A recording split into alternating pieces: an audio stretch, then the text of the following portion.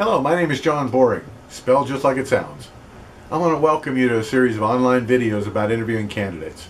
Our topic today will be about using behavioral interview questions to validate your gut feeling about a candidate. All of these videos are brought to you by the website Talentron.com. Studies have shown that the lasting first impression is formed in as little as 1/10 of a second and as long as a few seconds. But regardless of the actual time it takes, the first impression is formed very quickly, and in a blink of an eye, it's a lasting memory. If this is true, why don't interviews just last for a few seconds? Well, because the accuracy of first impressions can be called into question. Think of a time when you formed a first impression about someone and later discovered you were wrong. Hiring strictly using gut feel is what we call the falling in love hiring strategy. Far too much hiring today is done this way. It is too often based on the first impression or gut feeling one has after spending 30 minutes with a candidate. After many years in talent acquisition, I found my instincts to be quite accurate.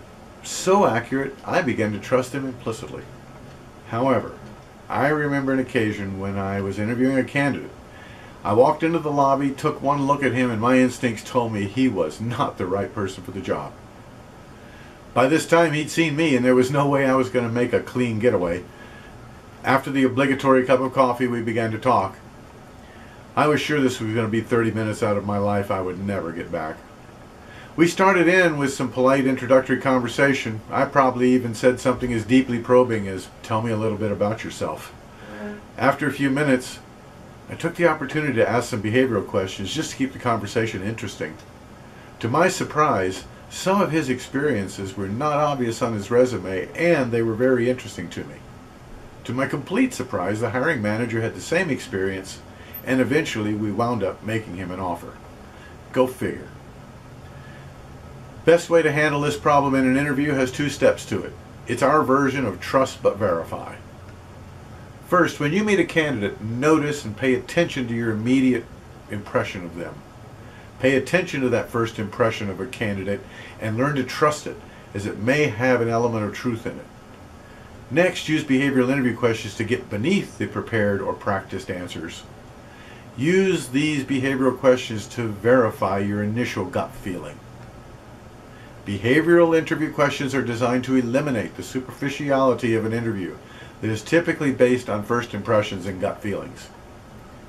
Use behavioral interview questions to determine if the candidate's experience is deep enough for the role you have. Do this by asking the candidate to recall an experience from their past that is similar to the situation they will be facing in this potential role. The moral of my story is that I never go into an interview now without a few prepared behavioral interview questions. Having these makes the interview much more interesting for me and more challenging for the candidate. Not to mention, I find out a whole lot more about the person than just asking, "Tell me a little bit about yourself." By the way, this guy's still a friend of mine today. Remember to visit Talentron.com for lots of help in interviewing more effectively. Happy hiring!